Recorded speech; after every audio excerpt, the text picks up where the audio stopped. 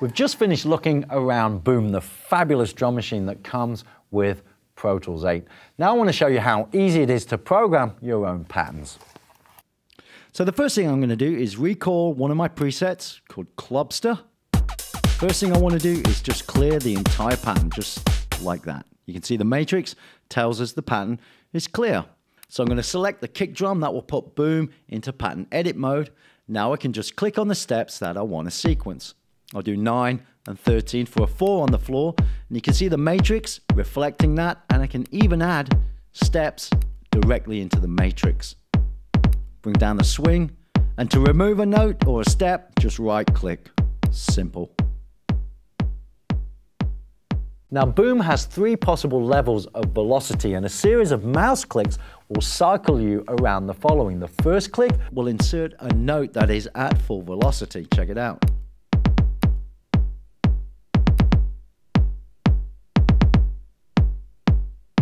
2 clicks in a row will give you the medium velocity. And finally, 3 clicks in a row will give you the quietest of all 3. You'll also notice that the matrix displays different intensities as far as the LEDs. And also the dynamics knob, well, this is where you can turn dynamics off or full up. There we go. Let me just program my 4 on the floor again. 1, 5, 9, and 13. Now I'm going to program a hi-hat. I'll change the sound using the sample selector. Just adding in some steps. A combination of 1 or 2 clicks to vary the velocity.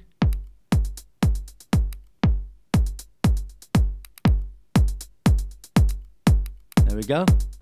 Let's put in an open hi-hat, select it, put it on 11 and 15. And again, you can see those changes reflected in the matrix. So now we have one pattern, but maybe I want to program a variation of that pattern. In this case, I'd need to take that pattern, copy it to another pattern, and then continue programming as normal. So I'm going to put Boom into pattern select mode just so that you can see that pattern 1 is selected. Okay.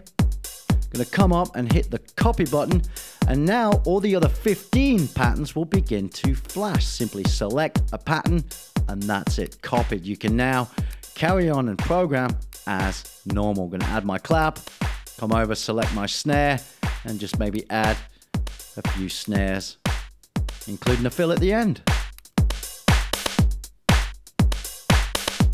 So now I have 2 patterns that I've programmed, and the matrix will always make it easy for me to identify which pattern it is I'm actually working with by displaying the contents of that pattern.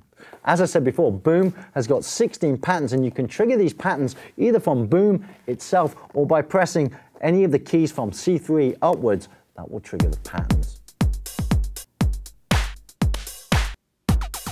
Down at C1, you'll find the individual samples so that you can trigger Boom as a straight ahead sound module. So once you've programmed your own patterns, you're going to want to string them together into a song. I want to show you how to do that right inside of Pro Tools. I want to string together some of the patterns I've programmed just here right onto the Boom track. Let's take a listen to the song. Okay, let's add the rhythm. First thing you want to do is go from region view to note view. There we go. But there's a new little shortcut in Pro Tools 8. If we use the pencil tool and click while in region view, it will automatically switch to note view. And that's very, very helpful. I'm going to make sure that my grid is turned on, and also want to check that Pro Tools is inserting a 1-bar note, which it is. Then I can simply come down and click to insert pattern 1 or C3, pattern 2, that's C#3, and then pattern 3, that's up on D3. And of course I can move them after the fact. What I actually want are 3 bars of pattern 1, followed by 1 bar of pattern 2. Okay, we'll go to pattern 3 again, back to pattern 2 or pattern 1, and finishing on pattern 2. Nice.